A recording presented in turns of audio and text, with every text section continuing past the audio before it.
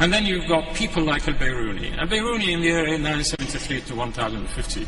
This is a man who has written about 200 books.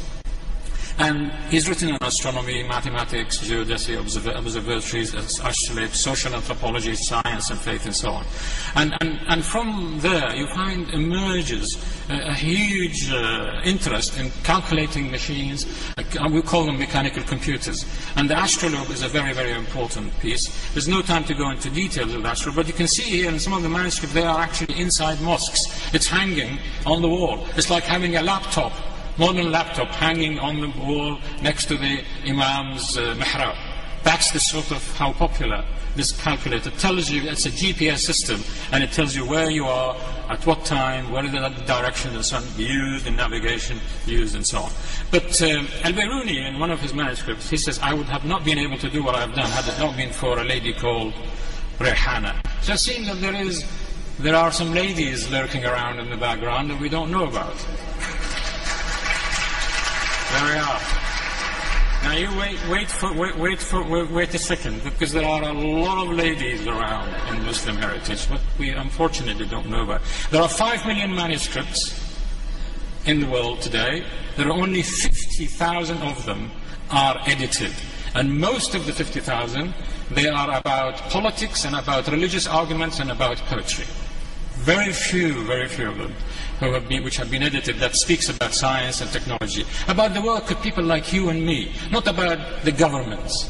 So we need that. We've got this lady here. She was a genius engineer. She made those astrolabes, mechanical computers. She needed to know about mathematics, she needed to know about astronomy, tracing the stars, and draw them on the floor and so on. So, and then of course we've discovered a lot of ladies in theology, in fiqh. But that tells us that if they were there, then they must be somewhere else, because in fiqh it would be very complicated, very difficult to have ladies. In Christianity, until now, have not been able to solve the problem of women's priesthood. And so we see that there are ladies teaching sheikhs and so on from the time of the Prophet ﷺ until hundreds of years later. But therefore, we have an assumption that they must exist in other walks of life, in engineering and mathematics and so on. We've discovered there are mathematicians like Sutaita in Baghdad and so on. But again, a very important management role, and that is the role of health and safety executives. We've discovered that the first 2 health and safety executives in history, they were appointed by Umar ibn al-Khattab, one in Mecca and one in Medina. The one in Mecca, her name was Samra bint Nuhayk al-Asadiyya, and the other one is Al-Shifa bint Abdullah. Now those 2 ladies, they have the power, even more powerful than the present safety executive officers, because the present health and safety executive officers, they have only the power of reporting.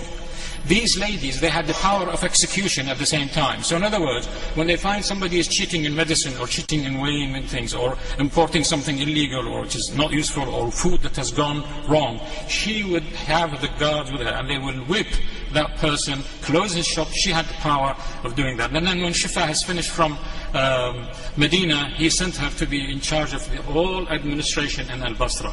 So, I don't want to receive more claps, but for us to speak about knowledge is a university.